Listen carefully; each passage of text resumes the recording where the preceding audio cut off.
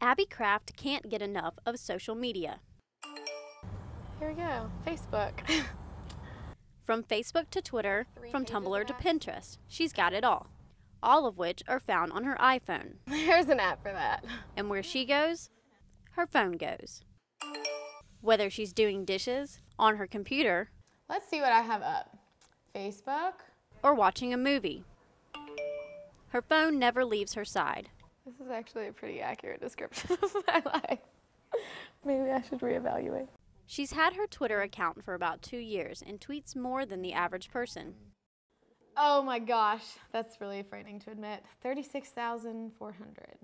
And like so many her age, the question is, how did she become so involved in social media? I think that when I first got texting, I was like, this is really cool and I can stay connected with people all the time, and it just kind of plummeted from there. And would she ever consider deleting her Facebook? I can see myself deleting it like for Lent maybe, but I would always go back to it. She loves having a way to stay connected, Text message. among other things. On my new iPhone, you can see if your text message has been delivered or not.